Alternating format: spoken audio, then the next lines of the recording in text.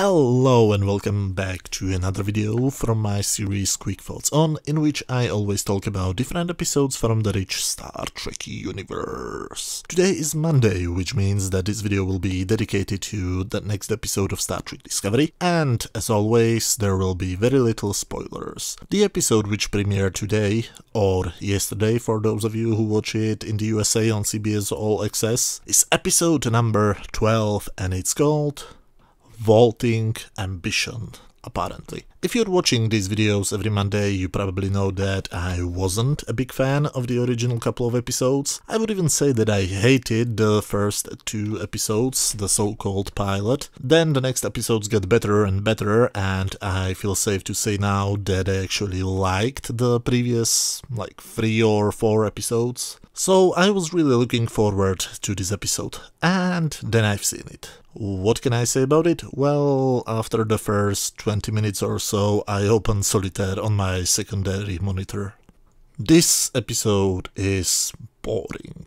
Most of the time is spent with characters talking about things that we already know. Last year everybody knew that Tyler is Vogue, but no, the producers think that the audience is stupid, so they have to spell it out for us. We have seen flashbacks of Vogue being transformed into a human in multiple episodes, and then in the previous episode Tyler himself had to say out loud that he's Vogue. So what do they talk about now? Yes, they are still trying to find out if he's a Klingon. Because the flashbacks were not enough, his own admission wasn't enough, it now has to be confirmed by the Klingon woman. Why? We get it, he's a Klingon. We got it before Christmas. Can't you just move along?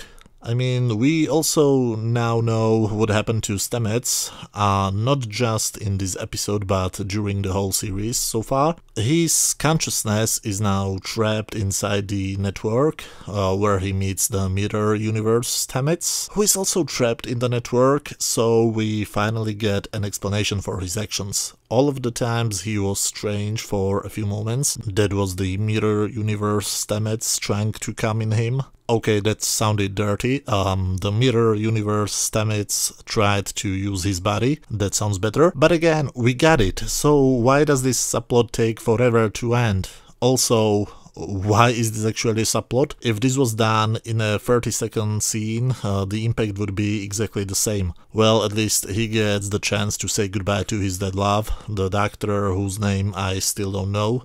Today I finally found out that his first name is Hugh. So again, this scene was probably meant to be very emotional, but I personally couldn't get interested in a person I don't like very much talking to a hallucination of a person I don't care about. I mean, his death scene was pretty funny, and now I'm supposed to feel sorry for him. Why?